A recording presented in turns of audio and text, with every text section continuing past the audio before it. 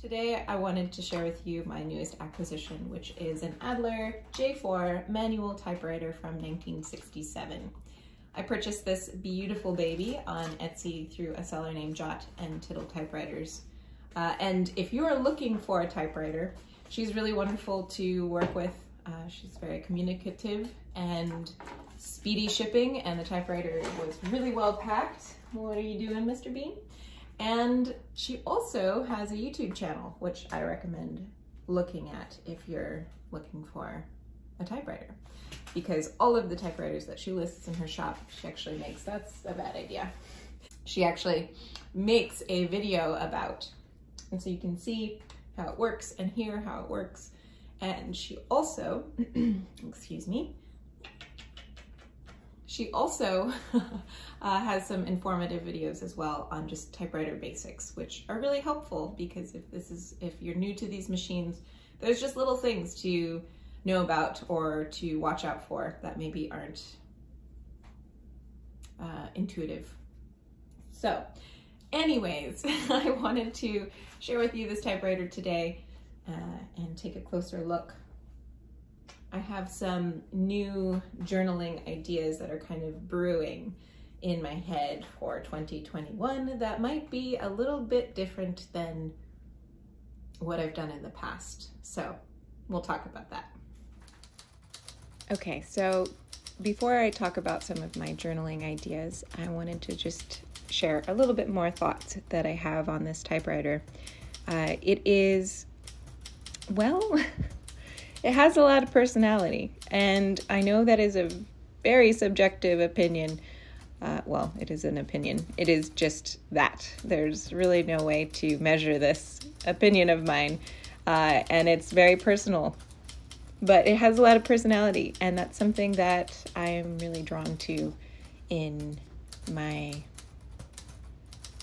everything, really. All the objects that I have, or the instruments, or the pens. I don't know, I'm drawn to those things that have a story to tell, or seem like they do.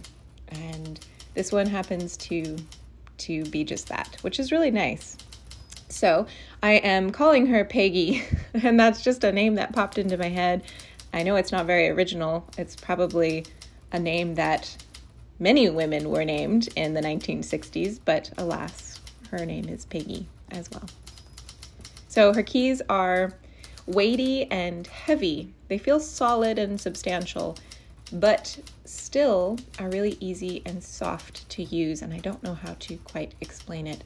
But this typewriter doesn't feel like it's a machine that will tire me out.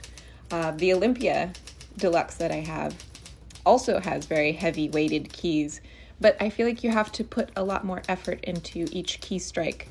It's much more deliberate, whereas this one, I find I can be a little bit more lazy in my typing intention. It's a plastic body, which I wasn't sure what that would feel like. I worried that it would feel breakable, but honestly, it still feels like a very solid, substantial machine. It came with a case. I did travel with it up to the mountains recently, which was really fun. Although I don't know when visiting people when to pull out a typewriter because it kind of takes up space and it's also really loud. So I only typed once, and maybe if I was staying for a longer period of time, I would have typed more with it. But it's not as subtle as just pulling out a journal and writing.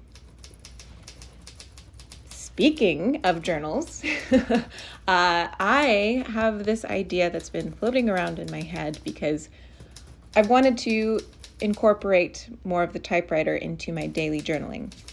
And I do have a whole folder full of random journal entries or random thoughts throughout that I typed up throughout 2020, and they're not organized, and they're all loose leaf paper, and they're different size pages and different types of paper, and it's kind of a mess, but I enjoy typing sometimes, and I haven't been able to figure out how to combine my daily journal with the typewriter as well, because I don't want to just abandon the pens either.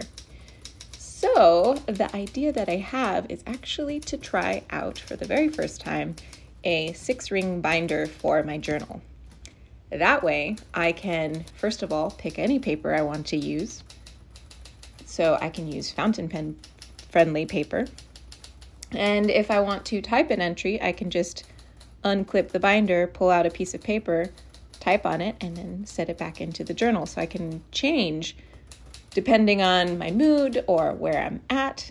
I can either write a journal entry with my fountain pens or with a typewriter. So we'll see how that goes. I have seen some videos on people journaling in 6-ring binders. I find them really enjoyable to watch, although it's just not ever been something that has been on my radar up until recently, when I've been trying to brainstorm different ways to incorporate typing into my journal. I've even thought about gluing in sheets to my journal, but then that just bulks it up so much, and I'd rather not do that. So I think this could be a good solution, and we'll see how that goes. I'm excited. So anyways, going back to this typewriter, it's got a much softer sound and a charming little ding when you get to the end of the carriage. And it works really well. It's super reliable. It's really comfortable to type on. I think I could write for hours straight with this typewriter, and I'm just really happy with it, and I'm super excited to have it in my little collection. Thank you all for watching. Again, Happy New Year. Happy 2021. I'll talk to you soon.